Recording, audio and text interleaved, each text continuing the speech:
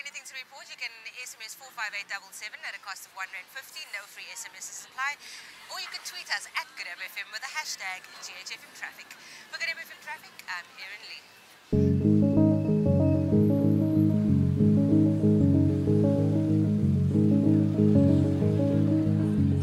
Well, this is the Biscuit Mill. This is the neighbour goods market, better said. This is the design goods market on this side, and this is something that has gone from this colour to this colour.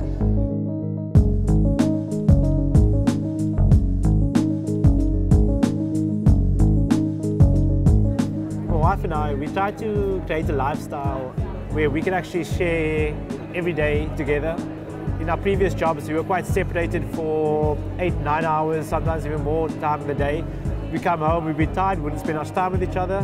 So what we try to do is let's try to make the relationship work in the workspace. So we created the brand, and we literally share every day, every waking moment together. We're quite blessed in that way, and I hope it continues to give us more free time with each other.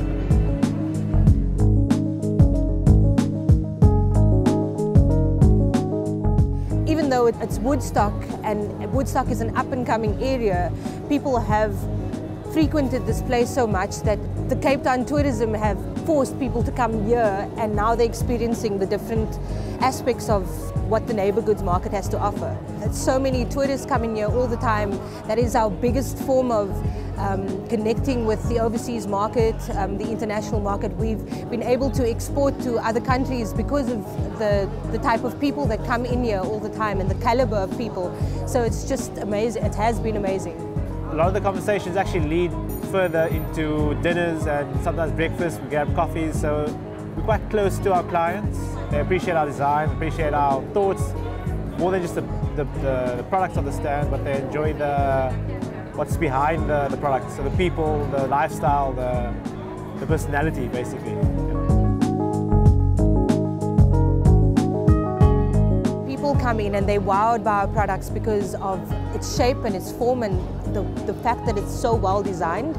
We sell a lot of bill folds, 3-pocket folds, something like this, where it's got a pocket on the outside and 2 pockets on the inside. And then we sell our Scout utility bags. We make, for a Saturday, we make about 10 of these bags each, in each colour, and at least 60 to 70% of that goes every Saturday.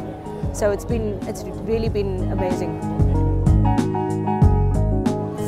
We know what our clientele wear, what they like, what their preferred brands are, and they associate themselves very closely to us. So it's not like we have to hard sell them. It's actually just more about a relaxed kind of let them browse, see what they like, and if they know what they like, we'll give them more information, but it's not like we have to pounce on every customer that comes in.